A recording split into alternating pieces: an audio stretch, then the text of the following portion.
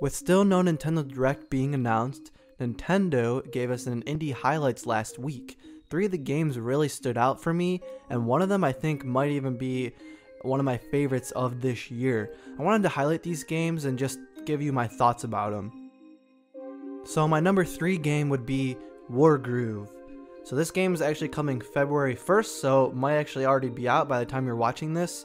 And it's really nice to see this actually get a release date because it was announced back in February of 2017, and I think it was originally supposed to come like a year ago, so like early 2018. So I'm really glad we got a release date for this. It's a turn-based strategy game with a full story campaign, and it also has online and local multiplayer. You can even design and share your own map, so that's pretty cool. In the game, you capture towns, gain funds, expand your army, and cry havoc and let slip the dogs of war.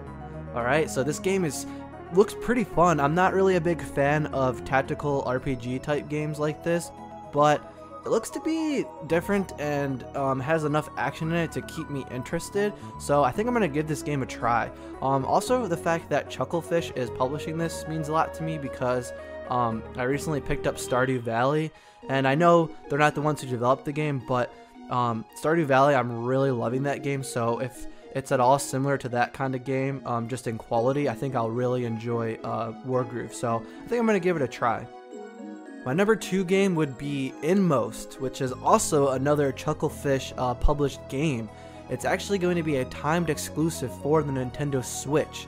So we don't have a date for it yet, but it will be first released on Nintendo Switch, and who knows how long that time exclusive will be, but that's pretty exciting.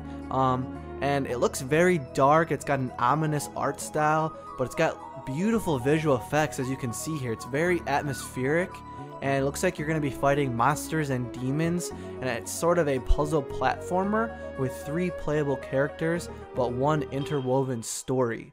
It says that the narrative is actually set across 2 different worlds, and it weaves together a tale of suffering, sacrifice, and a family stuck in the middle of it all.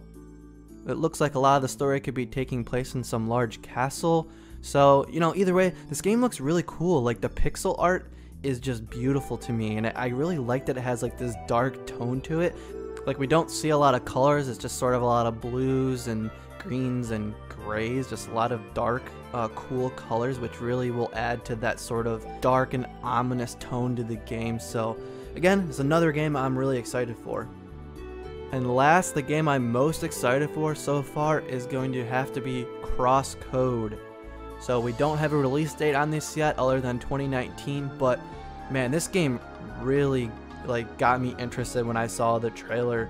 I just immediately wanted to know more about this game and when it was coming. It's a 2D action RPG game. It's got beautiful 16-bit, you know, SNES like graphics, and even the music has got that SNES chiptune goodness. Sounds sort of like Sonic music, and it's got like this sci-fi sort of theme to it, which is pretty cool, and the combat is like super fast-paced. It actually also says that the Switch is going to have exclusive content, and they're also saying the game is similar to Secret of Mana if you've ever played that before.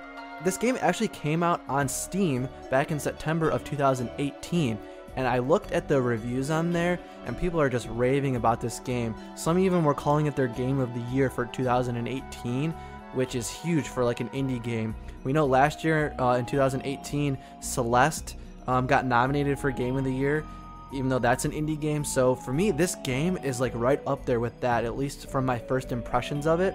And I was so interested in it that I actually went ahead and downloaded the demo on Steam, so I'll leave a link to that in the description below.